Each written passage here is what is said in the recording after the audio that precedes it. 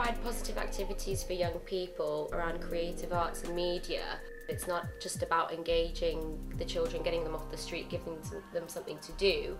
We very much work around voice, around helping to build a sense of identity and sense of belonging to their community.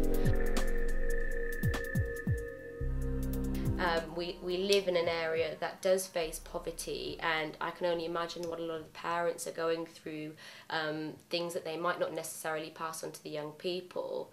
But we can definitely see issues within the young people, a real lack of self-confidence and self-esteem, which the cuts are only going to add to. There's not going to be those services there to work with the young people to make them, you know, the best that they can possibly be. So we try to do as much as we can to engage young people, whether we're being paid or not. So sometimes it's a case of doing a hell of a lot more for nothing, because we have that real passion. We live here and we work here, and we're going to have children here one day, and we hope that somebody would do that same for our children too.